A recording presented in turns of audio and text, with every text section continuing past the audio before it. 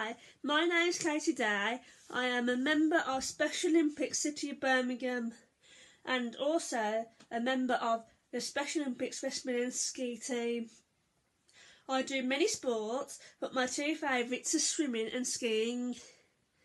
I've competed in 6 national summer games and 5 to 6 national winter games. But my big achievement so far was when I represented Special Olympics Great Britain in alpine skiing at the 2005 World Winter Games in Japan. My life before Special Olympics was pretty boring.